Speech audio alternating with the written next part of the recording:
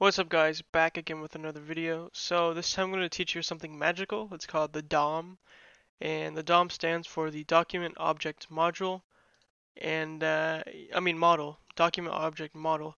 And this is like the makeup of your whole web page basically, like what is displayed on the browser screen.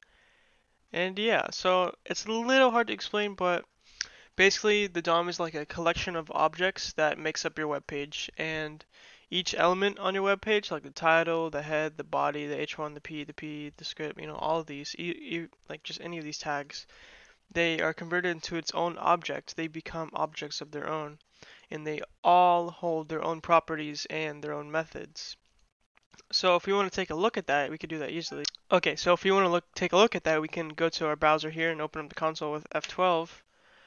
And yeah, so let's take a look here. So DOM, okay. But anyway, so if we click on any of these tags, just remember these are all going to be converted into objects here. So anyway, so let's go into our console, and then since it's JavaScript, we can pull up a object easily just by typing it. And the document object is part of the window object, it's like under it.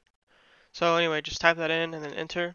And now it'll give you a giant thingy here, which is just your document object model. It's the web page. This everything that you're typing here, basically. So, yeah. So that's how it is in this type of. It's like in a certain type of form. I don't know what it's called, but yeah. So let's convert this into like a more readable format. So we can do document.all. So this will make a HTML collection of all our tags on our page, or all our objects. So as we can see, it doesn't show the document type HTML, doesn't count, but it starts at HTML, and it has an index for each one, so that's useful for accessing them. So 0, 1, 2, 3, just like that for each one. And so yeah, it's an HTML collection. It's not an array. It's kind of similar, but you can access it the same way actually too. But we'll get into that in a second. So for example, if you create a p tag right here, another one. Oh crap, ignore this. So create another p tag and then give it an ID of test2 if you want to. And then if we reload here, oops, or we'll just type it again, then we can find it. Where is it? No, not that one. We don't want that one. Let's reload our page. Okay, document.all. Yeah, now we have 13. So if we find it right here, here it is. So p hashtag test2, hashtag is the sign for a ID. So there it is right there. And yeah, so we can't do much with this yet, but we'll be able to access these things, these properties, and change them and use methods and stuff like that. And yeah, so just don't forget that each element is converted into an object and it has its own properties and methods. Yeah, so yeah. And if you're as confused as I am, well, here's a wonderful picture that you can look at. It's an example. So we have the main document object, and then it turns into what's called like a model, basically. I don't know how to explain it, but yeah. And so you have our root element, which is, the overarching HTML tag, which like, what I mean by overarching is that it's like over everything. I hope that's a word. And yeah, so it has its own tags inside of it, these elements are tags. And where these attributes are, these are their properties, like the object properties, basically. So you can access these if you want to later on, and even change them too. And yeah, you can make these elements disappear, you can make new ones, all kinds of stuff. So see, as you look down, each element has its own properties. So yeah, hope that helps you a little bit. So I'll put that picture in the description if you want to, and all these links I'm about to show you. So yeah.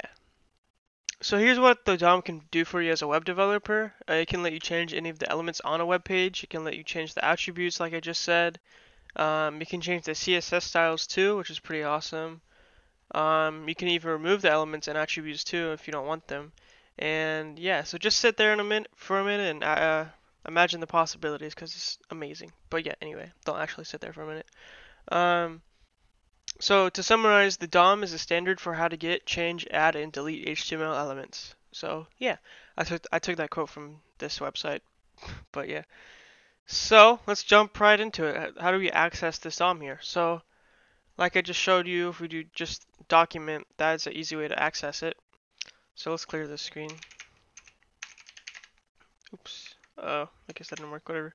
I'll just reload because I'm lazy. So there we go.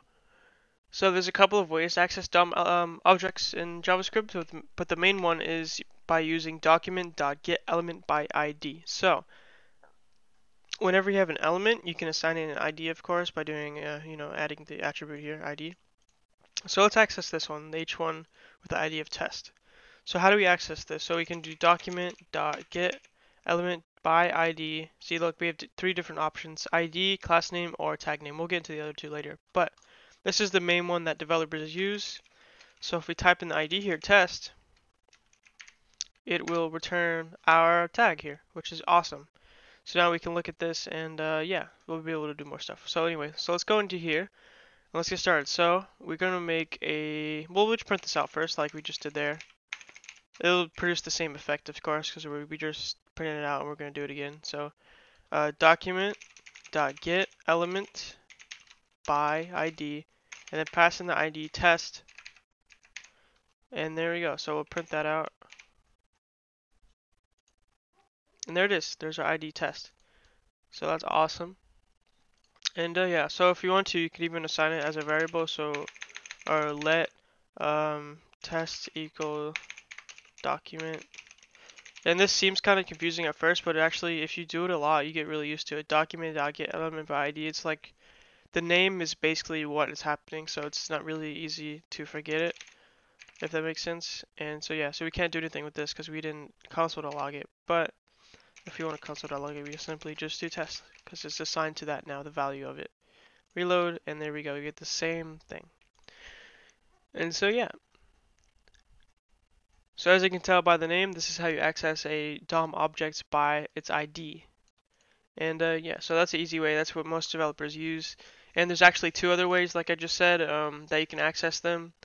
And what I've found is that these two other ways give you collections, HTML collections like we saw before, instead of just the HTML by itself. So if we try this, we can check that out. So as this is not a permanent variable, it's not a constant, we can just reassign it here. So we'll do document.getElementByTag. Oops, tag name. And so then we pass in the tag here. So what does it mean by tag? So if we go to our HTML, we can check this out and we see we have these tags. These are all tags. So let's say we want to access the P tags, all of them. All we gotta do is pass in P. Oops. Oopsie daisy. So we pass in P here and then we can print that out, of course. So now we get an HTML collection of the three P tags that we have, and 0, 1, 2. And what's beautiful about this, if we open this up, we can see all of the properties that make up our DOM object. So as you can see here, it's just amazing. So if we want to change this, all we got to do is access this and change it. But we'll save that for later. But if you just want to explore this, go ahead, and it's really awesome. Play around with it. And yeah, so let's do the head here. Head tag, reload. And we get a single, we only have one head, so we just get one, of course, so 0. Because it's 0 base, it's a index. And yeah, so that's how you do that. And so the other one is test equals, remember it's down here because I said it's a wrap, so if we move this out, it'll be up here, so it's just to save space anyway. So test equals document dot get element by class name. And let's get class lit. I don't think anyone uses the word lit that much anymore because that's really cringy now, but yeah. So if we put this with a class of lit, it's not going to return anything because this is called class lit. So I just noticed I'd messed that up. So let's rename this to class lit. Oops. So if we reload here, we get another collection with our class here. So let's make another one, or a couple more, and we're going to get a big collection now of 5 different ones. And so we can access each of these individually, which is beautiful. So yeah, really awesome. And let's see what happens when we don't have, or we can't find it basically. So let's change this name to something that doesn't exist on this web page and reload, and we just get we get nothing. But if we use ID, I think we're going to get undefined as a result, I believe. So let's do that. Test equals document dot get element by ID, and then blah blah blah, and then yeah, we get null or undefined, whatever. They're different, I think, but yeah, they are different, but yeah, same meaning, I guess. So that's how you access some of the DOM objects on your web page, and just remember the main one you need to know is this one dot get element by ID. You could also do class name, tag name, whatever, and but yeah. So the next thing we're gonna go over is like there's some more object methods that we can use to be able to access these properties here in our objects and all that. So I didn't think that made sense, but so like we did before, document.all, which just lists everything. And so we get a huge collection of everything on a web page, but there's many more we could do. We could also do um,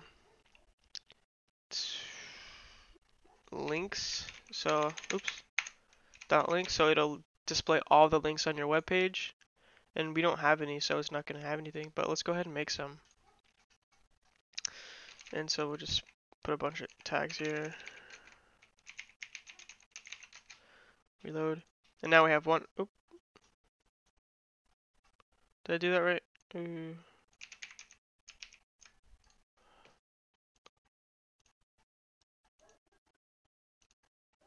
Oh, I see. I'm stupid. So, yeah, we have a link here now, and we can look at it if we want to. Let's give it a stuff here, just some stuff here. And then we can open this up, and look at the value. Let's go down.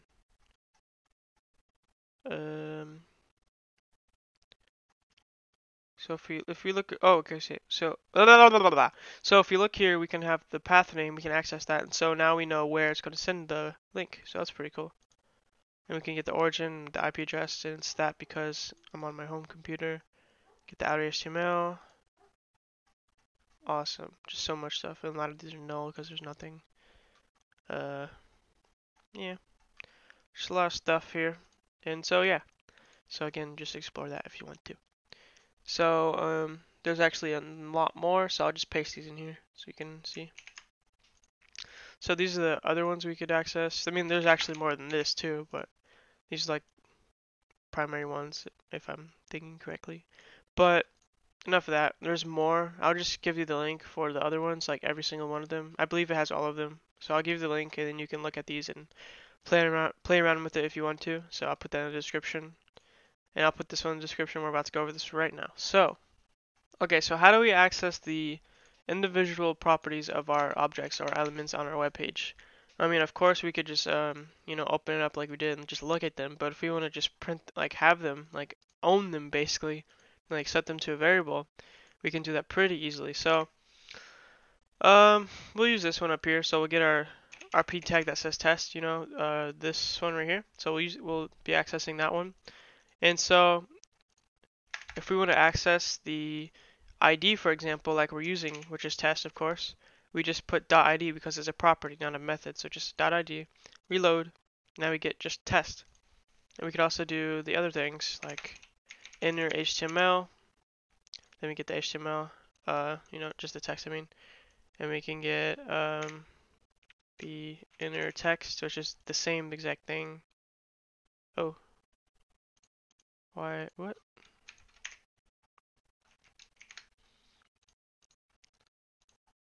Yeah, that was weird. So yeah, so that's how we can do that. We can do class name if you want to. So if there's a class, which there's not, so we're gonna get a nothing. And yeah, so there's a lot of these that we can access. But yeah, so if you want to access like any of these, here they are, and you can check them out if you want to. So let's find one. The lang attribute, I don't even know what that is. Nothing. So yeah, I don't know. Oops.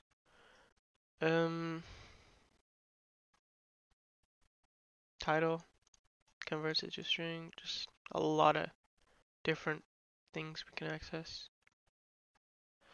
So anyway, so that's how you access some of the attributes.